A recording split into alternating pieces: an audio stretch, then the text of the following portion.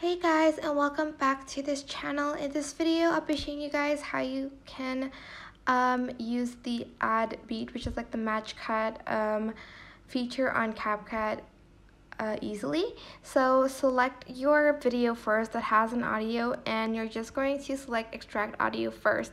Then choose the audio here, and you can do it manually by pressing match cut and just adding beat to every beat there is, for instance.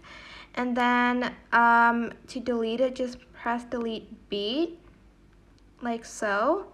Or you can select auto generate and select add beats, and then it's going to add it automatically. So there's beat 2 and beat 1. Beat 2 has more beats, as you can see, and when you're done, just select the check mark button and it's going to add beats to your audio. And that is it. Super simple, but I hope this tutorial was helpful for you guys. Don't forget to like, comment, share, and also subscribe to this channel if you haven't done that already. If you have any questions, just leave it on the comment section down below. And if you found this video helpful, please click the thanks button above the description box down below. Thank you so much for watching. Bye!